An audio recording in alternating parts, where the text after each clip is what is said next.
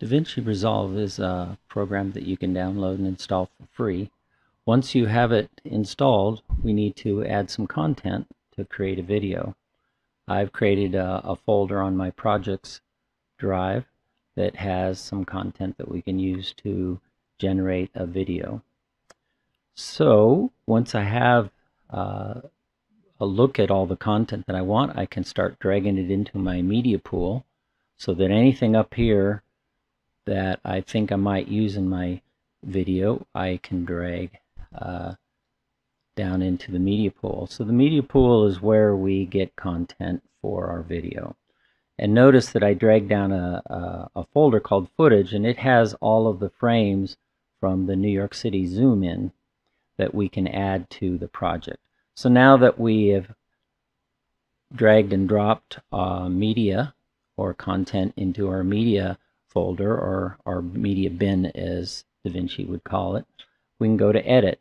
And once we're in edit, we can just start dragging clips or media content into the timeline. And so I drag a still image of the logo into the timeline. I can adjust the length of it by just grabbing it here and sliding it around. I can play the video up here. So after adding the logo, we might want to start with our zoom video. So then we just drag our zoom video down to the timeline, and now you can see if I scroll through this video or play it, you're going to see the zoom in. Now the nice thing about Resolve is it allows you to very easily add transitions between video clips. So if we go to video transitions over here, the interface, and then we select cross dissolve, all we have to do is drag this over there and drop it down, and now we'll automatically dissolve between the logo and the first shot. Very simple. Now we want to start adding some more content, so one of the things we can do is we can just scroll over, or we can use this slider to zoom in and out on the project. So I'm going to go ahead and take one of the animations we have here. Notice that I can look at it by just scrolling back and forth. And I'm just going to drag that down and put it after. Let me zoom in.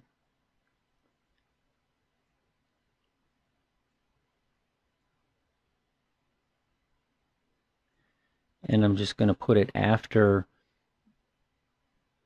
the zoom in of the earth. And again, if we want to do a crossfade, we can just drag crossfade over to the clip and add it. Or we can just fade a clip in and out by looking at the edges here, and we just drag that. So that's a 1 second, or about 1 second fade in, and then maybe we want to fade this one out by a second. So by doing that, instead of a crossfade, we have one fade to black and the other fade from black, and we can adjust these. So if I put the playhead over here, so by just clicking on the top of this timeline, we can select where the playhead is or where it's going to play from, and we can hit play, and now you'll see this is going to fade out, and then the other one will fade in. So we have two different types there. We have a crossfade where it goes from one to the other, and one where it goes to black and then from black. And we can continue adding footage to the video by just dragging and dropping stuff at the end, but I'm going to put a funding statement at the end here. And again, I'm going to just do the about 1 second zoom to black or fade to black, and then about a second for fading from black. And we can extend this a little bit longer, so maybe 3 seconds longer than the default. And so now we have an actual video, but we'd like to add some music to it. So to add music, we just drag and drop some music that we've added to our media bin, and we can position it by sliding it back and forth. We can have it fade in and fade out. So in this case, the music is pretty dramatic right here, so maybe we want to slide this around until that dramatic change in the music occurs at a transition point. For instance, if we make it shorter by clicking here and dragging it this way, we could adjust it until the music kind of gets louder here. Well, let's go ahead and move that so it happens during this transition. And then we can also grab this right here to have the music fade in over a couple of seconds. So now we have music, video, we can go back to the start and we can play. Sorry, need to move that back to the beginning and now hit play.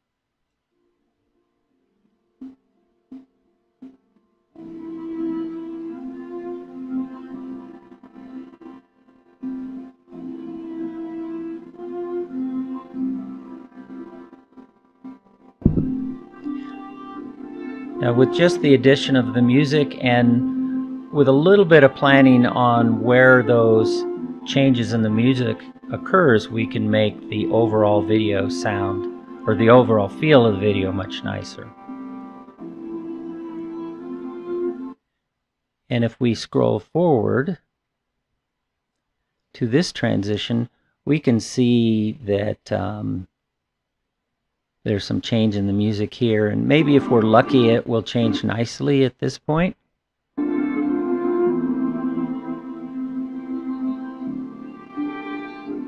Yeah, so that happened to work out fairly well. But sometimes you want to extend the beginning or ending frame so that you can make a clip longer or shorter in order to try to get the transition to occur at some interesting place in the music.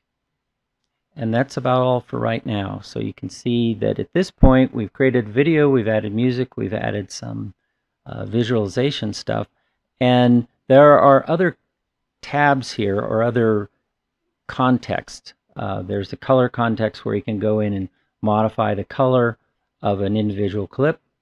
You can also play around with the sound levels, and filters and things like that. It's really good for making your narration sound much better. And then the other thing that you definitely want to use is what's called the delivery context. And once you open up the delivery context, you're given a bunch of choices.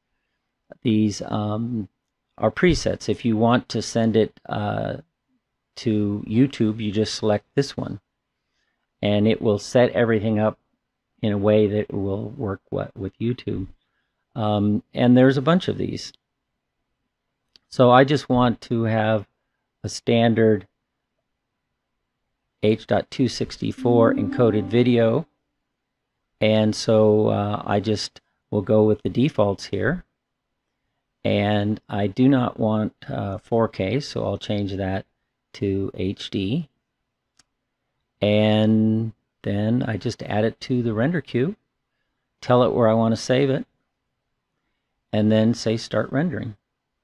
And that's all there is to it. You can watch it being rendered. This program, DaVinci Resolve, uses a GPU, so if you have a high quality GPU, this stuff will render very quickly. And there are times where a video that is 10 minutes long will render in 2 minutes if you have a GPU